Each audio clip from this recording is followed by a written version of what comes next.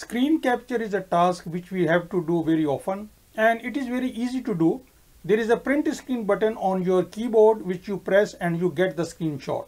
And generally, screen capture means taking an image of whatever is displayed on your screen, whether it's a PC or a laptop. But what if you want to capture the entire web page? And in most cases, the entire web page is not displayed on your screen. So therefore, print screen button will not work. So what is the solution? The solution is GoFullPage, which is a browser extension which works on Chrome and Microsoft Edge browsers. So in this video, I'm going to show you how you can use GoFullPage browser extension to capture the entire web page with a single screenshot and save as a PDF. It is very simple to use and it is free. So let's get started. First, I will show you how to install on Google Chrome, and then I will also show you how to install this browser extension on Microsoft Edge browser. So for Google Chrome, you type Chrome Store in your browser and press enter and click on this Chrome Web Store, and in the search area type GoFullPage, press enter, and this is the browser extension that we have to install. So I click on that and then I click on add to Chrome.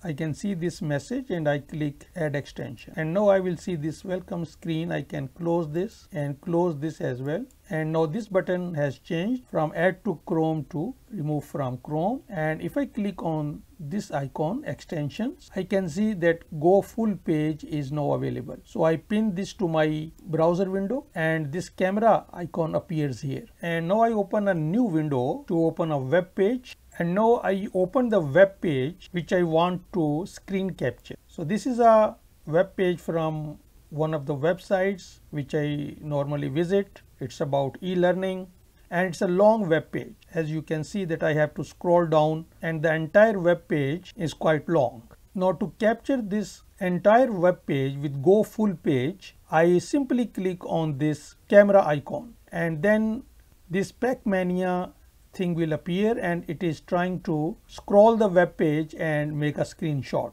And now this is the screenshot of this entire web page that I am able to get with a single click. Now it looks quite thin, so I can click on that. Now I can see in its actual size. Now I can right click and I can save this as PDF, or I can save this image in any of the image formats. So if I click on that, and now this Chrome extension is asking for additional permission to be able to save this image into my download folder. So I can allow this, and now as you can see that a PNG image will be saved. So I can save a PNG image. Also I can right click and save as PDF, and I can also click on this download PDF. So I click on that and now I click save.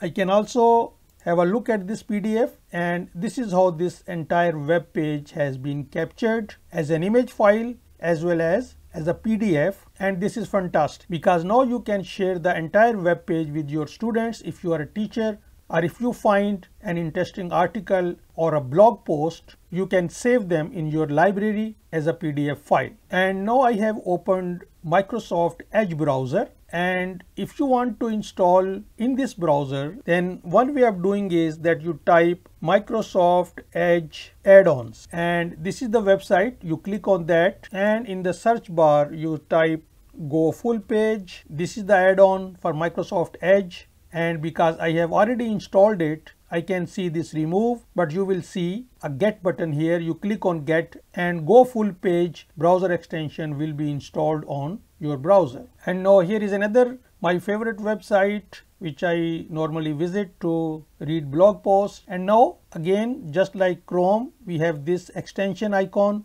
in Edge. I click on that and I click on GoFullPage. With simple one click, this browser extension has captured the complete web page. Again, I can have a look at this and I can save this as a PDF, save as, and I can click on this to open the file, and this is the web page as a PDF. So that is it for today. I hope this will help teachers and students to prepare their presentation or any other content. So I hope that you like this short video. If so, please give it a thumbs up. Thanks for watching and see you next time.